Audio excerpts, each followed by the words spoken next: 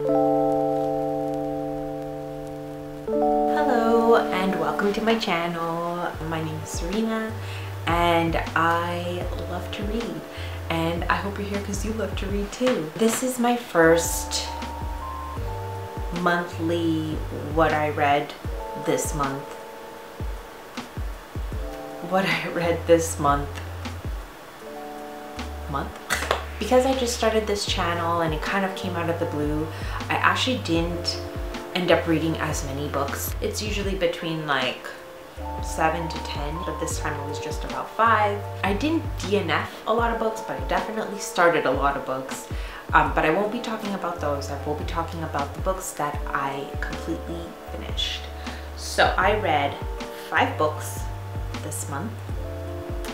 And I'm just looking through my story graphs to see which one I read first, because I don't remember. It's so weird because the month just goes by so fast, and then that's it.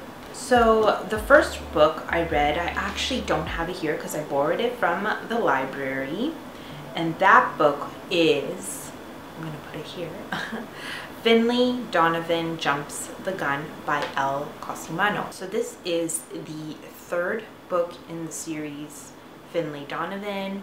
I read the first 2 books actually at the beginning of the year. The first 2, I really liked them. I think I gave the first one 5 stars. I may have given the second one 5 stars. Actually, no. The second one I gave 4 stars. And then this one I gave a 3.5.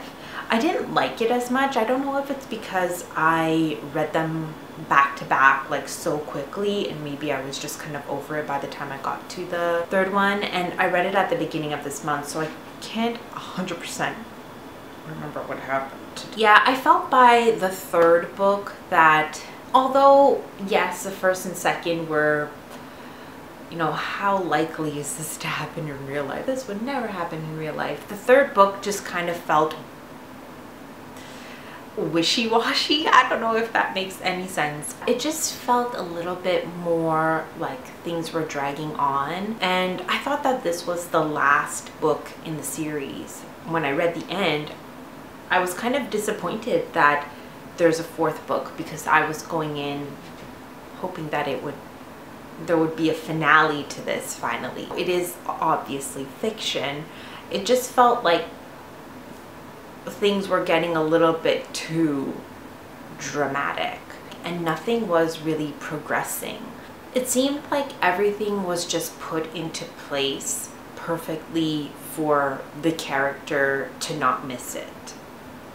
And for me, like, it's obvious when you're just doing that. It's obvious when you're kind of just placing evidence for characters to find so easily. And then the fact that, you know, there's going to be a 4th book, it just feels like those kinds of elements will just be dragged on. So I don't know if I would even pick up the 4th book, to be honest. I was really hoping that this was the 3rd and final book, and so it kind of disappointed me. Yeah, this was a 3.5. I didn't want to give it a 3 because it wasn't a bad book. It just, I think I'm finished with it for now. So yeah, that was Finlay Donovan. Which Finlay Donovan was this? Finlay Donovan Jumps the Gun. The next book that I read, and I have it here, is The Golden Spoon by Jessa Maxwell. Well, firstly, I love this cover with the spoon and, you know, the blood, and then like the big like manor house at the front. I like the vibes of this book. If you like, what's that show called again? If you like the Great British Baking Show in Canada, the Great Canadian Baking Show? In Canada, the Great Canadian Baking Show. In America, I don't know what it's called, probably just the Great Baking Show. If you like baking competition shows and you like Only Murders in the Building, then you'll like this. It's like the 2 put together in this one book. Now, mind you, I think I ended up giving this book, how much did this book was like a 5. At the beginning I was like, this is a 5, this is a 5. Like, I was reading it and I was like, oh my god, gosh, this is a 5. This is amazing. I love this. I love this. However, by the end ended up disappointing me a little bit. And again, I don't want to give away any spoilers. I ended up giving it a 3.5. So it's like, I don't want that to deter anybody from picking it up if they like these vibes, because it is still a very good book and I really like it. So it's pretty much about these competitors who are selected to be on their version. What is their show called? Bake Week. The bakers are selected to be on the show Bake Week that is hosted by the most celebrated baker and host of the show, Betsy Martin. Betsy Martin has competition from another host who comes on to the scene as well. She has always only been the solo host of the Bake Week show, but they decide to bring in a secondary host as well, which then ensues some kind of tension. And then sabotage starts to take place during filming, and then a murder happens. This was a good book. The ending kind of, I also listened to it, listened and read at the same time. And yeah, this is, it's good. If you like, again, if you like baking shows and you like Only Murders in the Building, then I think you'll enjoy this book, and I think you'll enjoy the vibes of this book, because it definitely gave me Only Murder vibes, which was nice because I really liked that show. It was a very good show. The next book that I read this month was Under the Whispering Door by TJ Klune, and I really like this book. There are some tough scenes in here for me that I just had to kind of put the book down and walk away, and it took me a long time, a few times, like maybe a few days, like just to come back to it, because there was a lot of sadness in here. And at some point I was getting my period and I was like, I can't do sadness this week, so I had to kind of set it aside. So we're following Wallace, who has just died. That's right at the beginning. It's not a spoiler. He has just died, and in his life he was never a really nice person. And he ends up at a tea shop where he meets Hugo, who is supposed to help him cross over to the next place. So they're kind of like in this, the people who die and end up at this tea shop are kind of like in a sort of limbo, because they can't really leave the tea shop and they're not ready yet to go to the next place. We meet a lot of other characters as well who have died and who are in this sort of limbo, and Wallace starts to care about them, starts to help them, and he starts to think about the kind of person he was in life, how he himself has changed in this, being in this limbo. You know, he's not as selfish anymore. He's becoming selfless. He's becoming caring. He's caring about other people and other people's feelings. He's becoming aware that he is caring about other people's feelings, which is not what he was like in life. Now, I don't want to give anything else away. I did like this book. I think I gave it a 4-star. Let me see. Yes, I did end up giving it a 4-star. I don't want to say why I gave it a 4-star, because I feel like it would be like a spoiler for anybody who is still interested in reading this book. Maybe I could start like some kind of full spoiler series where I just talk about these books and I just give you full spoilers. I go into like a deep dive or something and I just give you spoilers. That would be a really good idea, actually, because then I could just vent. That would be good. But yes, I did like this book. This is a 4-star. Again, it could be very triggering for some people, and there are some scenes in here that are very, very sad and very tough. I definitely cried. A few tears came out, and I was definitely sad more than just one time in this book. The writing really gets to you for sure. TJ Klune really knows how to put some words together, and it's definitely, he's definitely a an author that I want to continue reading. So yes, that is Under the Whispering Door by TJ Klune. The next book that I read was, and you've probably seen it before, Lone Women by Victor Lavalle. Now, I mentioned, if you watched my vlog, you know that I probably did give this book 3 stars. I may want to give it another reread, only because I feel like I want to give it another chance, and maybe not read it coming from like a horror or expecting horror, because for me the horror aspect was not there. Like, there was no horror for me. Like, there was, but it wasn't significant. It wasn't scary, essentially. But this story follows, what was her name again? Adelaide. This story follows Adelaide, who, her parents have just died, and she has set her house on fire with them inside, and it looks like she has murdered them, but she hasn't. Something has killed them, and Adelaide flees looking for a homestead, and she carries this secret with her in the form of a suitcase. Now, I've mentioned before that I've looked at interviews with the author. He definitely did a lot of research when it came to the history behind the women who homestead in Montana.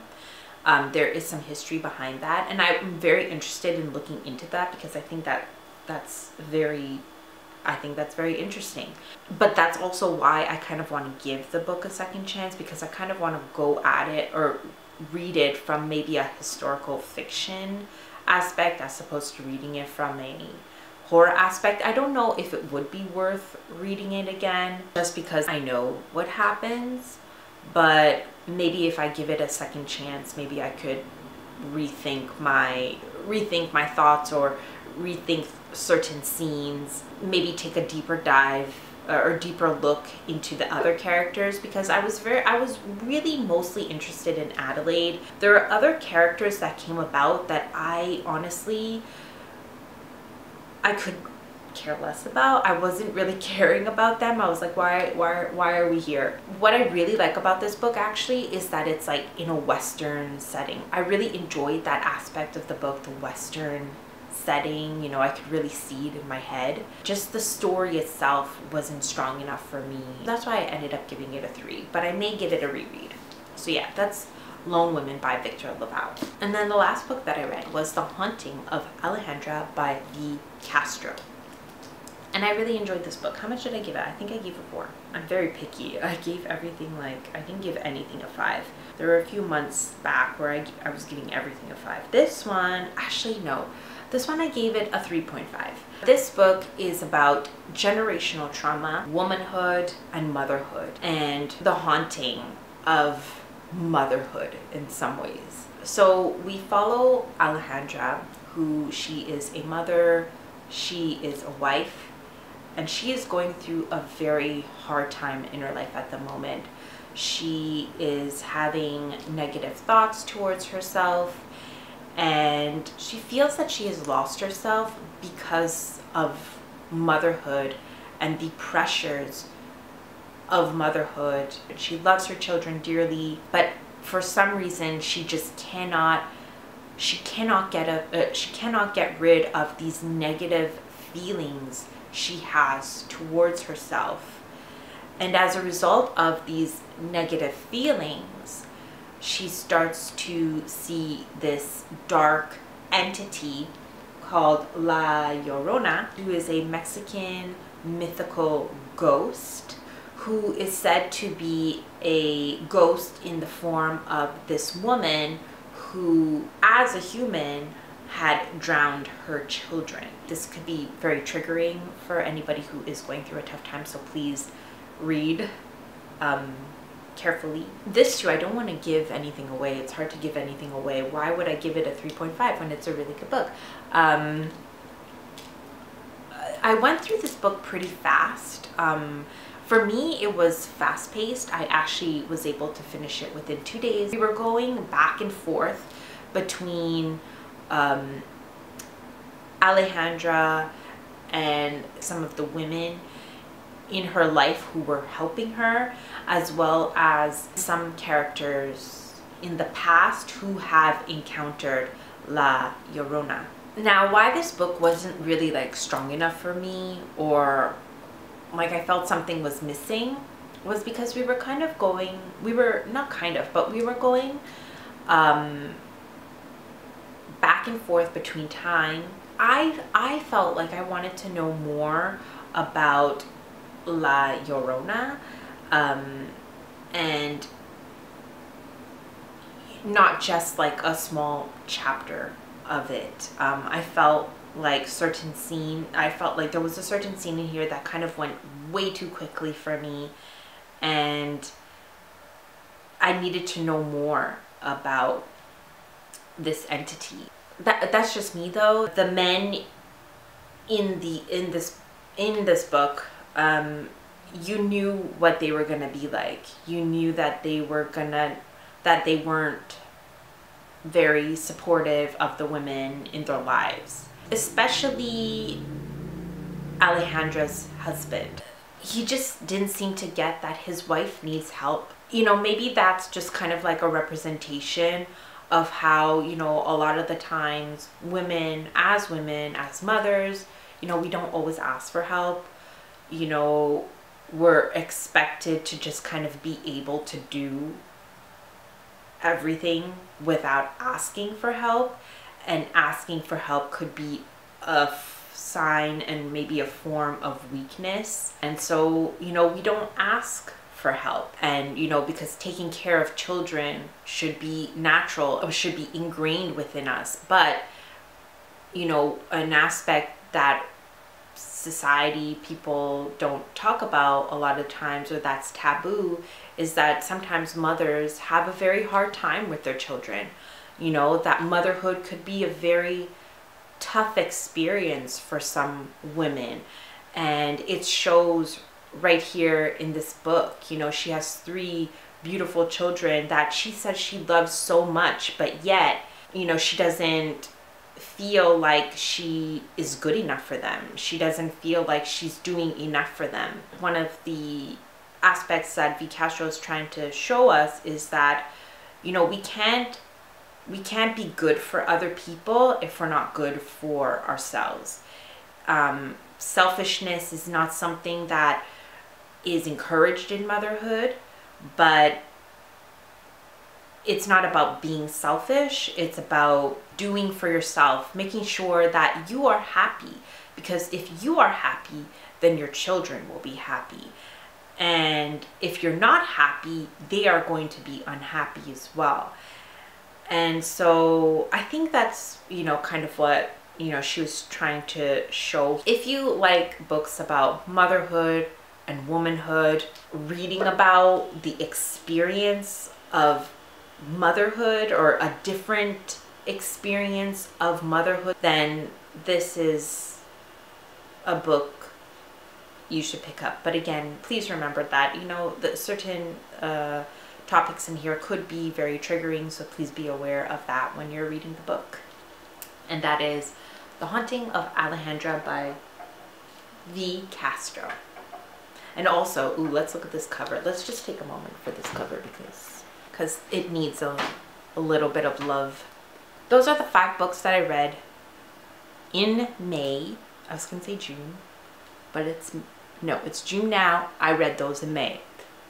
So those are the 5 books that I read in May. If you liked any of these books, you know, share your comments down below and let me know what you thought of them. Spoiler free, no spoilers. Try not to spoil anything for anybody, just so they can, you know, enjoy the book. I tried my best to give non-spoilers if it's possible to do so. I do my best. But yeah, so that is it for today. Please like and subscribe if you want to see more. You can also follow me on Instagram at Serena Loves Reading, and I will see you in the next video. Bye.